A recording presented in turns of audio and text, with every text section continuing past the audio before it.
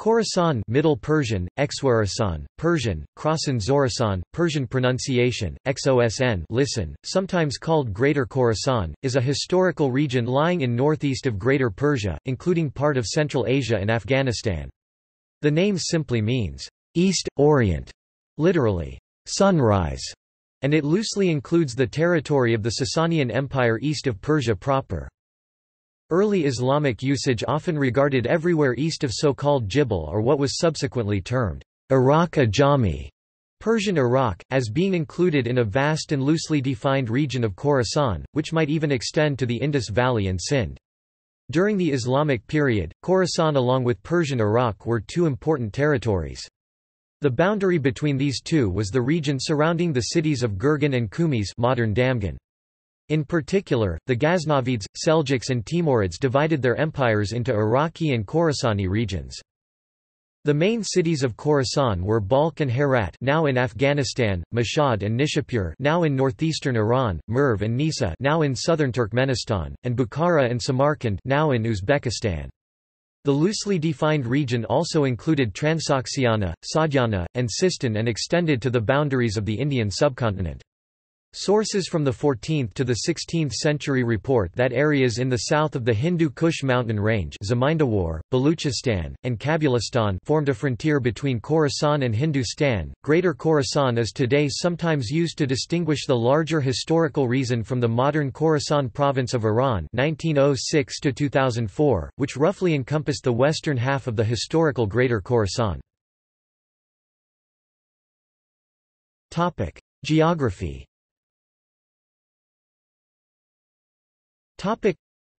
First established as a political entity by the Sassanids, the borders of the region have varied considerably during its 1,600-year history. Initially the Khorasan province of Sassanid Empire included the cities of Nishapur, Herat, Merv, Faryab, Talakan, Balkh, Bukhara, Bajhis, Abiward, Garhistan, Tus or Suzya, Sarax and Gurgan. In addition to these cities, Ibn Khordadbeh mentions the cities of Nasa, Marvrid, Zabulistan, Kabul, Termez, Bamyan, Sogdia, Fargana, Rivsharan, Jowzjan, Khwarazm, Kotal, Osrushana, Sajistan, Pushang, Kesh, Botam, Vardana, Gorgan and Transoxiana as part of Khorasan. So according to him, eastern parts of today Iran, the entire Afghanistan, Turkmenistan, Uzbekistan, Tajikistan, Kyrgyzstan, southern parts of Kazakhstan, northwestern regions of China Xinjiang, and the Indus Valley were part of Khorasan. It acquired its greatest extent under the caliphs, for whom Khorasan was the name of one of the three political zones under their dominion, the other two being Iraq-e-Arab, Arabic Iraq, and Iraq-e-Ajam, non-Arabic Iraq or Persian Iraq. Under the Umayyad and Abbasid caliphates, Khorasan was divided into four major sections or quarters Rub, each section based on a single major city, Nishapur, Merv, Herat and Balkh. In the Middle Ages, the term was loosely applied in Persia to all its territories that lay east and northeast of Dasht-e-Kavir and therefore were subjected to change as the size of empire changed. According to Ghulam Muhammad Gobar, Afghanistan's current Persian-speaking territories formed the major portion of Khorasan, as two of the four main capitals of Khorasan, Herat and Balkh, are now located in Afghanistan. Gobar uses the terms, "proper Khorasan" and "improper Khorasan" in his book to distinguish between the usage of Khorasan in its strict sense and its usage in a loose sense. According to him, proper Khorasan contained regions lying between Balkh in the east, Merv in the north, Sistan in the south, Nishapur in the west and Herat, known as the Pearl of Khorasan, in the center. Improper Khorasan's boundaries extended to as far as Hazarajat and Kabul in the east, Sistan and Baluchistan in the south, Transoxiana and Khwarezm in the north, and Damgan and Gorgan in the west. It is mentioned in the memoirs of Babur that the people of Hindustan call every country beyond their own Khorasan, in the same manner as the Arabs term all except Arabia, Ahim. On the road between Hindustan and Khorasan, there are two great marts, the one Kabul, the other Kandahar. Caravans, from Fergana, Turkestan, Samarkand, Balkh, Bukhara, Hisar, and Badakhshan, all resort to Kabul, while those from Khorasan repair to Kandahar. This country lies between Hindustan and Khorasan. History.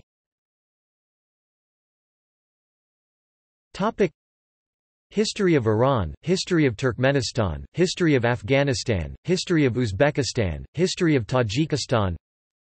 Before the region fell to Alexander the Great in 330 BC, it was part of the Persian Achaemenid Empire, and prior to that it was occupied by the Medes. The land that became known as Khorasan in geography of Eratosthenes was recognized as Ariana by Greeks at that time, which made up Greater Iran, or the land where Zoroastrianism was the dominant religion. The southeastern region of Khorasan fell to the Kushan Empire in the 1st century AD. The Kushan rulers built a capital in modern-day Afghanistan at Bagram and are believed to have built the famous Buddhas of Bamiyan. Numerous Buddhist temples and buried cities have been found in Afghanistan. However, the region of Khorasan remained predominantly Zoroastrian, but there were also Manichaeists, sun worshippers, Christians, pagans, shamanists, Buddhists, Jews, Hindus and others. One of the 3 great fire temples of the Sassanids, Azar Berzin Mer, is situated near Sabzevar in Iran. The boundary of the region began changing until the Kushans and Sassanids merged to form the Kushano-Sasanian civilization.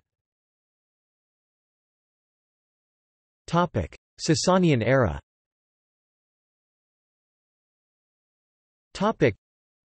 During the Sasanian era, likely in the reign of Khusro I, Persia was divided into 4 regions known as Kust Middle Persian, Khwarezm in the west, Apakstar in the north, Nimruz in the south and Khorasan in the east. Since the Sasanian territories were more or less remained stable up to Islamic conquests, it can be concluded that Sasanian Khorasan was bordered to the south by Sistan and Kerman, to the west by the central deserts of modern Iran, and to the east by China and India. In Sasanian era, Khorasan was further divided into 4 smaller regions, and each region was ruled by a marzban. These 4 regions were Nishapur, Marv, Herat and Balkh. Khorasan in the east saw some conflict with the Hephthalites, who became the new rulers in the area, but the borders remained stable. Being the eastern parts of the Sassanids and further away from Arabia, Khorasan region was conquered after the remaining Persia. The last Sassanid king of Persia, Yazgird III, moved the throne to Khorasan following the Arab invasion in the western parts of the empire. After the assassination of the king, Khorasan was conquered by Arab Muslims in 647 AD. Like other provinces of Persia, it became a province of the Umayyad Caliphate. Arab conquest. The first movement against the Arab conquest was led by Abu Muslim Khorasani between 747 and 750. He helped the Abbasids come to power but was later killed by al-Mansur, an Abbasid caliph. The first independent kingdom from Arab rule was established in Khorasan by Tahir Foshanji in 821, but it seems that it was more a matter of political and territorial gain. Tahir had helped the caliph subdue other nationalistic movements in other parts of Persia such as Mazyar's movement in Tabaristan. Other major independent dynasties who ruled over Khorasan were the Saffarids from Zaranj (861–1003), Samanids from Bukhara (875–999), Ghaznavids from Ghazni (963–1167), Seljuks (1037–1194), Khwarezmids (1077–1231), Ghurids (1149–1212), and Timurids (1370–1506). Some of these dynasties were not Persian by ethnicity. The periods of Turkic Ghaznavids and Turco-Mongol Timurids are considered as some of the most brilliant eras of Khorasan's history. During these periods, there was a great cultural awakening. Many famous poets, scientists and scholars lived in this area. Numerous valuable works in Persian literature were written. Between the early 16th and early 18th centuries, parts of Khorasan were contested between the Safavids and the Uzbeks. A part of the Khorasan region was conquered in 1722 by the Gilji Pashtuns from Kandahar and became part of the Hotaki dynasty from 1722 to 1729. Nader Shah recaptured Khorasan in 1729 and chose Mashhad as the capital of Persia.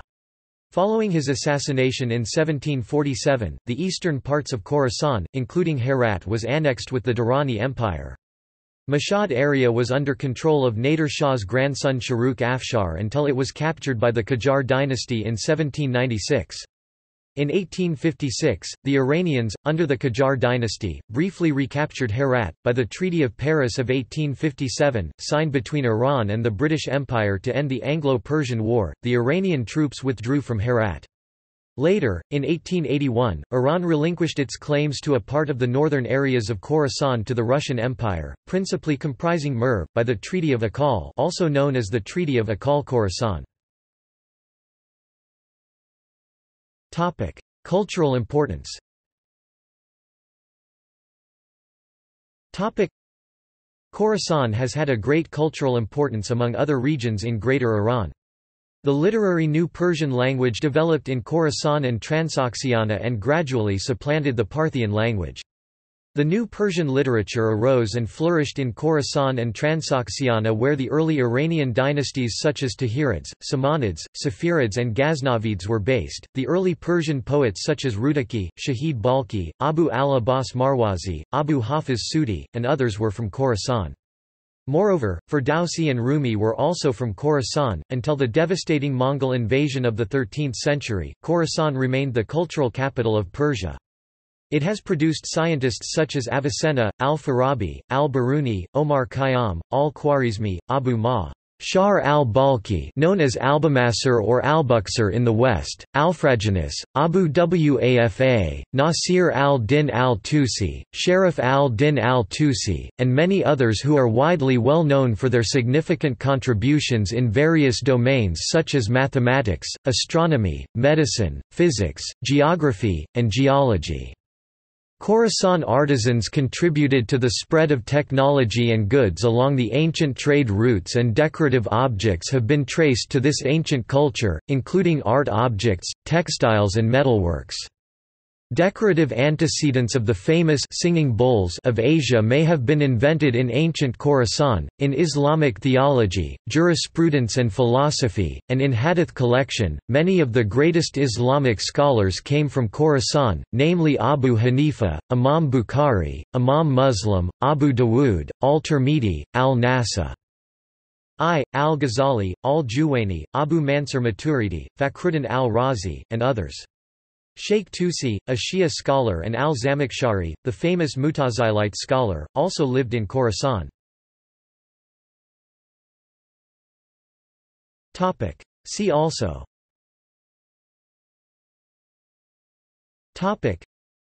Ariana, Bactria, Khwarezm, Sogdia, Great Khorasan Road. References.